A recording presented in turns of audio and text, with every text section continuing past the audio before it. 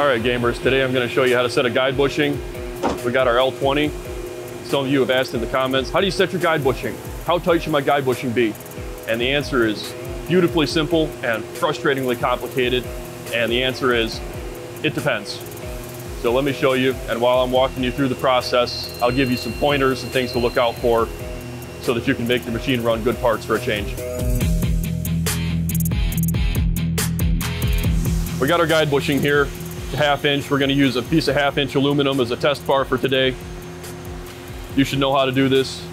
If you're setting up a lathe, if you're watching this video, give your collet a quick wipe down. And then some of you might call this a pro gamer move. You're gonna take your fingers and you're gonna stick them inside the guide bearing, and you're gonna find the little nub sticking out in there. And you're just gonna remember where that's at, because that has to line up with the slot on our guide bushing. Do not force these in. Do not force them, do not hammer them. You do not need to force it. If you have to force it, something's wrong. Maybe try putting some lube on there to help it slip in. But we've got our stud aligned. We're gonna take our guide bushing, slide it in, easy peasy. We're gonna take our nut, we're gonna put it on the back, and we're just gonna get it started a handful of turns by hand. We're not tightening it down at this point. Find it up a little bit there. There's some guide bushing. Wipe it out again. That's what you don't want. Push it back in, try it again. The nut should spin on freely. If it's not spinning on freely, either you've got it cross-threaded or you've got damaged threads in one of them, but everything should just go together smoothly by hand. You shouldn't have to force it. All right. So now we've got the components loosely assembled. They are sliding back and forth inside the guide bearing. They're nice and loose. We're gonna grab our bar, wipe it off real quick. You don't wanna set your guide bushing on dirty material. Wipe it off, clean it up. And we're just going to, there we go, ha. Slide it through the guide bushing. Where doesn't matter. You'll want to set it on a nice consistent piece of material. It's a Swiss lathe. Your material should be nicely cold drawn or ground preferably. I get sometimes it's not. You got sheared ends to deal with. Don't set it on a nipped end or a deformed end or something like that. Get a good consistent section of material to set your guide bushing on. Take a wrench. 2 wrenches, pair of wrenches, one for the front, one for the back. Get the wrench on there, get the wrench on there, and you start screwing it on there. And then you'll feel it, and this is where that "it depends" that I mentioned in the intro comes in. The type of material, the size of material, your chucking length all matter for how tight you're gonna set your guide bushing. Larger diameter bars, you can set it tighter. Your pads are bigger and your guide bushing, you have more surface area to spread out that force. You can set it a little bit tighter. Small diameter material, soft material, non-ferrous materials, plastic especially is very finicky about it. If you tighten it too much, you will either gall the material, you'll gouge material out. The pads will gouge material as you're pulling back through. Or with plastics and things like that, if you set it too tight, the material will actually compress while it's being fed through. It'll compress, compress, compress, and then pop through. And you'll see grooves or ridges in the OD of your turned part or the ID of your turned part.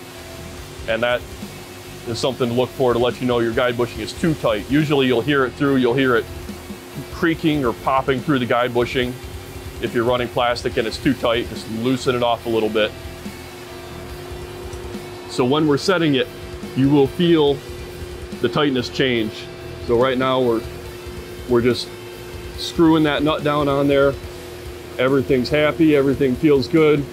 We're just gonna keep screwing it tighter and tighter until we feel it actually start to snug down and get tight. Okay, there we go. I just felt it.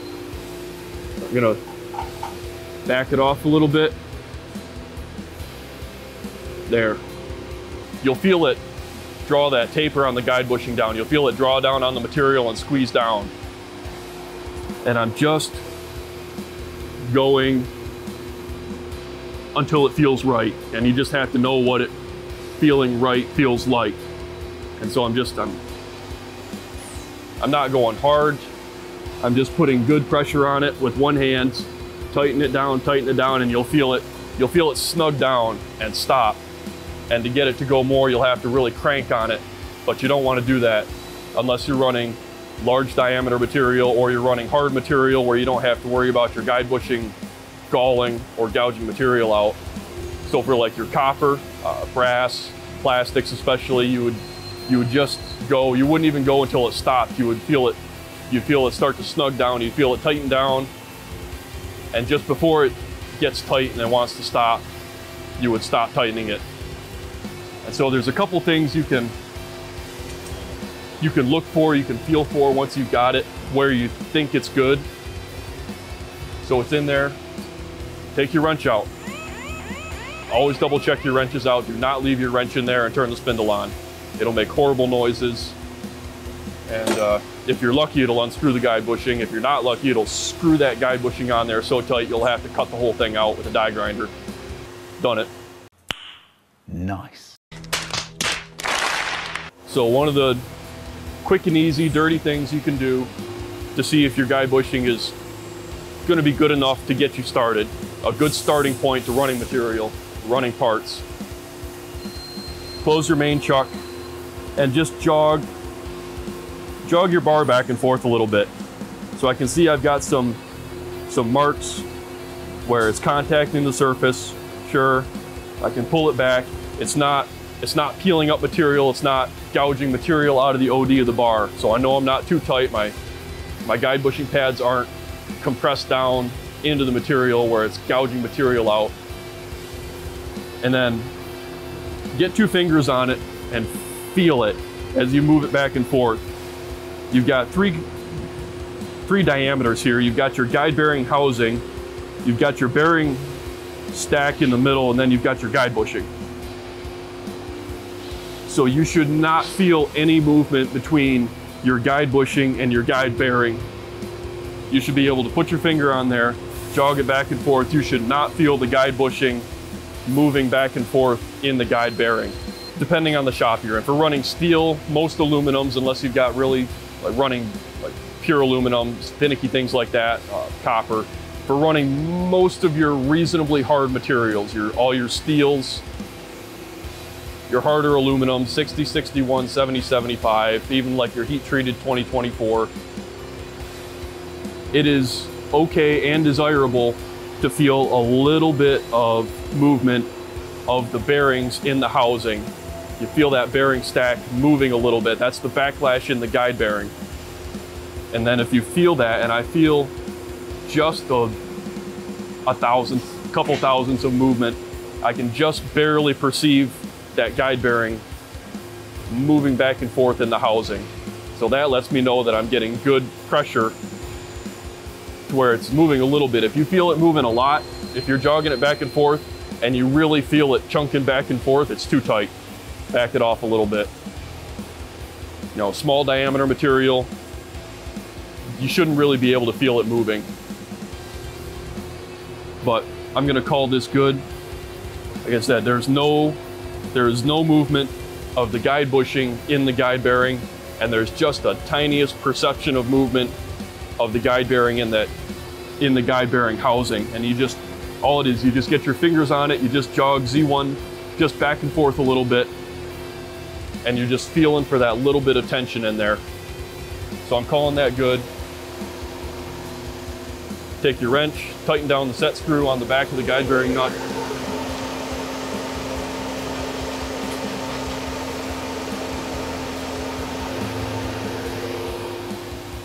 And that's a good starting point. Once you get running, there's things you can look for. Is your part round? Realistically, unless you have terrible material or your machine just has shot bearings, you should not see more than 1/10 or 2 of out of round in your part. Solid parts, exceptions for thin wall parts, things like that, material springs.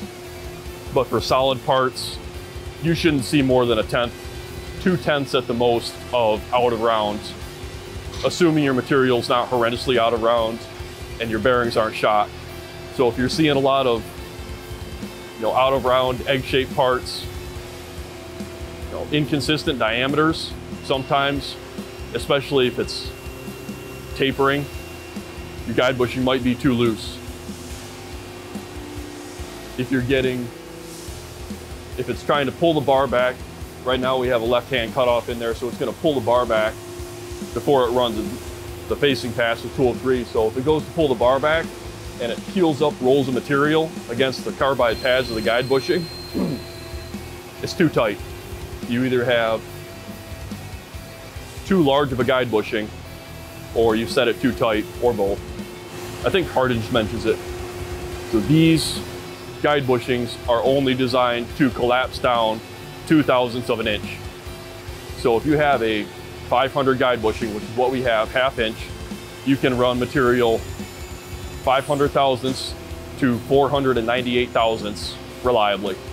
You can get a little bit smaller, but then you really have to worry about that pad collapsing down, and instead of your pad walls being parallel supporting the material, you have to squeeze it down so much that they actually tip in at the front. And then that's when you're pulling your bar back through there. Those sharp edges are going to grab material and peel off curls of material and jam up. So 2 thousandths. If you're running tool steel, most of that comes oversized. You can't run oversized material through your guide bushing. You have a 1/2 inch guide bushing. The most you can really get away with is like 501, and you're not even supposed to do that. Your material really has to be sized correctly for the guide bushing. If you're running tool steel, which usually comes 13 to 15 thousandths oversized, you got to get an oversized guide bushing. You have to have a 515 or a 513 guide bushing to run 1/2 inch tool steel. Aluminum, drawn aluminum, is wildly variable. We get, nominal. We used to run a lot of tube. We stopped running tube because we could not get consistent diameters. We would order 1 inch tube and it might be 990. It might be 1 inch 7. It might be 1 inch 10. It might be 994. It might be all those numbers on the same bar. So we switched to solid so we get more consistent bars. But we also got a 1 inch 7 guide bushing, a 1 inch 10 guide bushing, a 1 inch 7 guide bushing. We got the whole range of sizes to fit that variable material, because they can only collapse so far before you start running into issues. So a minute ago, I made a claim about 1 or 2 thousandths of movement, and so as a point of professional pride, I'm going to put an indicator on it just to see, just so I can back up my claims with facts. We will just see how much movement we're actually getting. As I said, 1 to 2 thou, that's not a lot. That's pretty precise. That's pretty exact numbers I gave. So we'll see if I can walk the walk.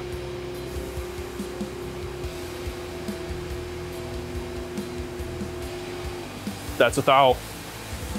Pretty damn close. So for any of you nerds that want exact numbers, that can't do things by feel, there you go. A thou of lash in your guide bearings. So there you go. Like I said in the beginning, it depends. It depends on what you're doing, depends on your material. So you should have some good info now on a good starting point and some things to watch out for and some symptoms of an incorrectly set guide bushing. So if you found that useful, if you like that, if you want to see more of me, if you just like looking at my face, like, subscribe, stay tuned for the next one. And I don't care if the kids don't say stay tuned for the next one anymore. I'm 29, I'll say whatever I want. Am I so out of touch? No, it's the children who are wrong.